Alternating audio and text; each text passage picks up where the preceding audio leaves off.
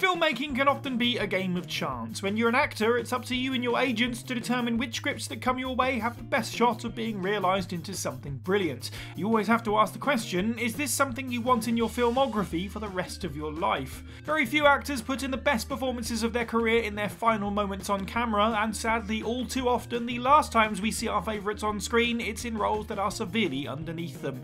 In this list we'll be looking at beloved actors whose final films were not becoming of them nor their celebrated careers, coming in as forgettable middling affairs, or in some cases the downright bottom of the barrel. I'm Cy for WhatCulture.com, and these are 10 more great actors with terrible last movie roles. Number 10. Bob Hoskins, Snow White and the Huntsman. Englishman Bob Hoskins made his first waves in entertainment by starring in a slew of BBC television dramas and eventually British-made films. Gangster flicks such as 1980's Long Good Friday and 1986's Mona Lisa saw Hoskins grab several BAFTA awards, described by critics and contemporaries alike as a natural. When he made the jump to Hollywood, Hoskins had a supremely strange career, and hats off to him for always taking risks. After all, Who Framed Roger Rabbit must have been an extremely odd script to read, but he made the right choice to dive into it, crafting perhaps one of his most iconic roles. Then again, he also starred in Super Mario Bros., so you win some, you lose some. In 2012, Hoskins retired from acting due to an onset of Parkinson's, and the celebrated Brit would eventually pass away in 2014. This marked his role in Snow White and the Huntsman as his final on-screen appearance. As part of the film's take on the Seven Dwarves, alongside other great British actors, Hoskins is a true highlight in a film that is essentially the Twilight version of the Snow White tale. Overblown, overdramatic and tired. Hoskins' performance, often lost in the shuffle, has a real dramatic gravitas that this run-of-the-mill dark fantasy scarcely deserves. Number 9. Patrick Swayze, Powder Blue.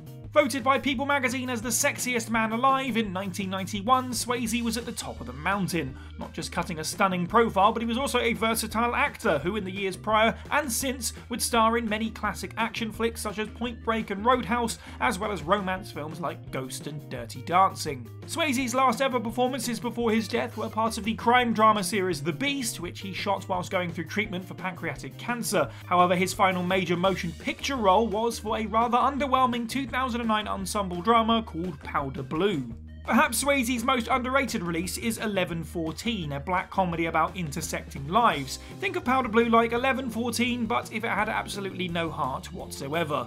Unable to be saved by its cast, which includes Swayze, Forest Whitaker, Lucy Kudrow and Jessica Biel, just to name a few, Powder Blue is a loud and obnoxious chaos theory film where its many players are loosely connected by events as preposterous as the caricatures themselves. The slocky, painfully depressing tale was so bad that, despite having so many attractive names to put on the poster, the studio rightfully only gave it a limited theatrical run before throwing it in the home release bargain bin.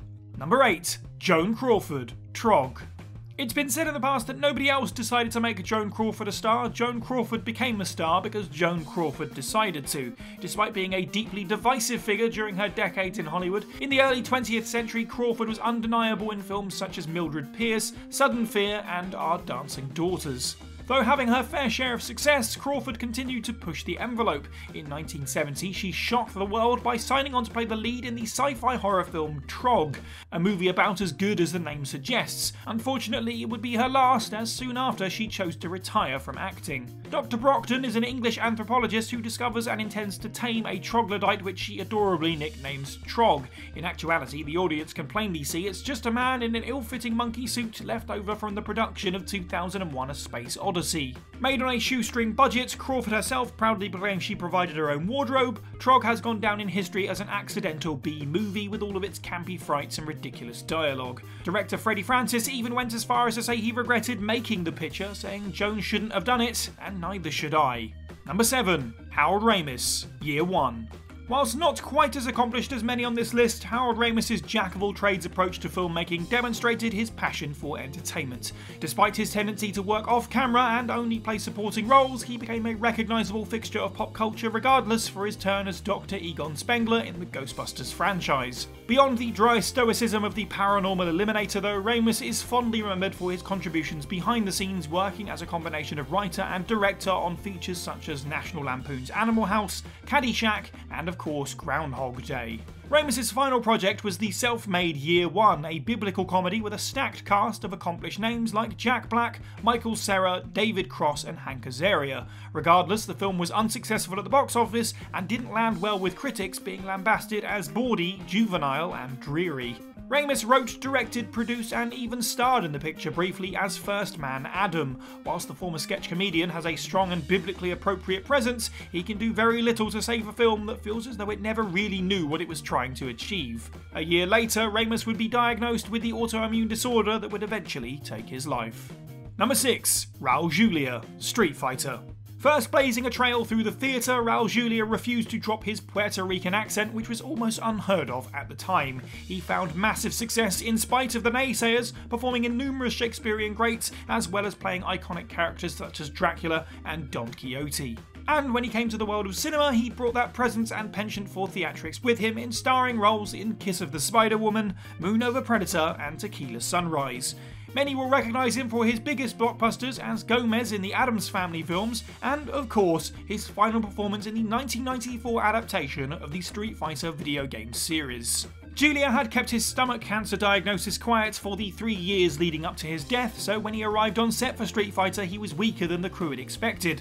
Still, Julia gave his all to play the bombastic, over-the-top warlord M. Bison. Street Fighter has gained a cult following in that so bad it's good kind of way, but regardless of the overall quality of the film, Julia's commitment to the trashy villain is so much better than the movie deserves. While Street Fighter is Julia's final major motion picture, made-for-TV movie Burning Season was released posthumously, and the Puerto Rican great was acknowledged with several awards for his soul-shaking performance.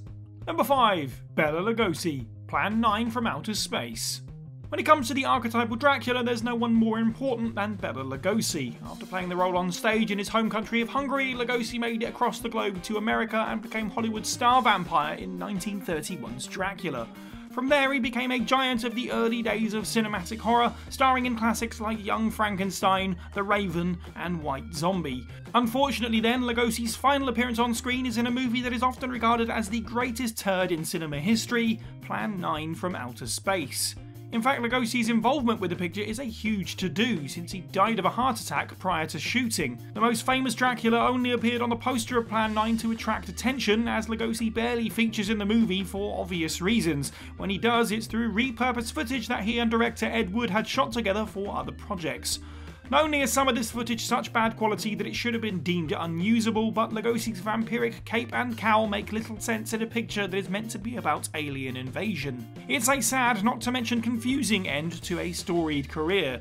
Lugosi practically defined the role of Dracula, and yet his final on-screen appearance essentially abuses his history.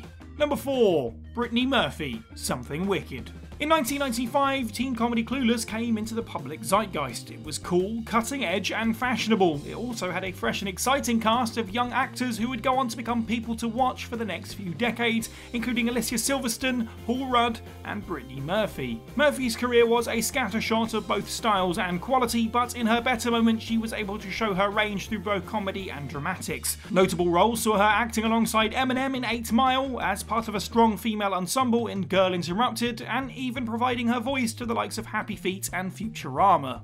Brittany Murphy passed away under sadly disputed circumstances at the all too young age of 32, 6 months after filming Wrapped on her final feature film. However, Something Wicked didn't release until 5 years after her passing.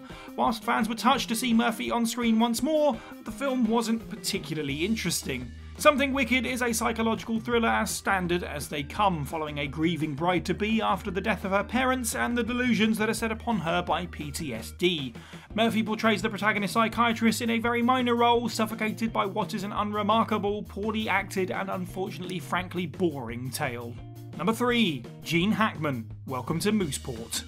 Gene Hackman has worked in film for over 6 decades, reinventing himself and crafting an unbelievable catalogue of hits, from The French Connection in 1971 upwards through the Superman series to 2001's The Royal Tenenbaums. Hackman's unstoppable career has certainly earned the man the right to call himself prolific, and he's often regarded as one of the best actors in American history. Particularly funny considering that Hackman was named least likely to succeed in his high school yearbook and yet has left an indelible mark on cinema. In 2004, Hackman said in an interview with Larry King that he believed his acting career was over. Since that time, he's moved on to a new passion and has found success in becoming a novelist. Which unfortunately means that 2004's Welcome to Mooseport is the last on-screen appearance of the all-time great.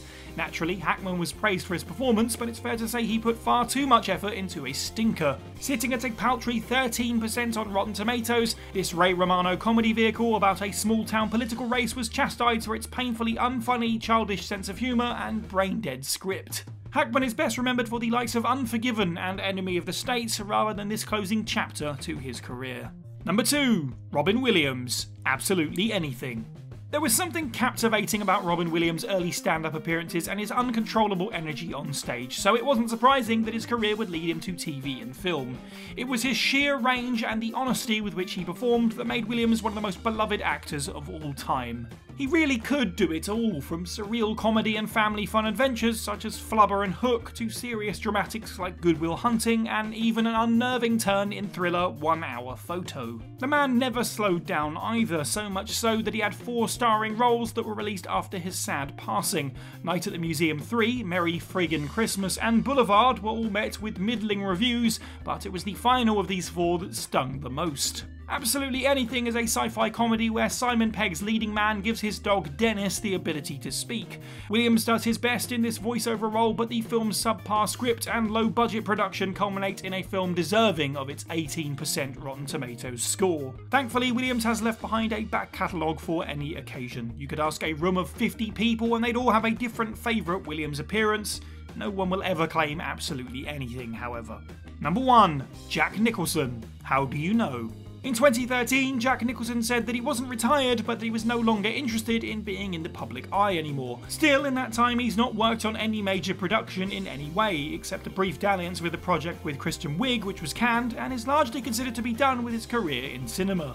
And what a filmography he leaves behind. One Flew Over the Cuckoo's Nest, A Few Good Men, Batman and The Shining, just to scrape the surface. Nicholson's career is so deep that it would be hard for most cinephiles to make a personal top 10 without regretfully leaving something great off the list. The Academy agrees too, as Nicholson happens to be the most nominated man in the history of the Oscars. His last performance, however, nothing to write home about, to say the least.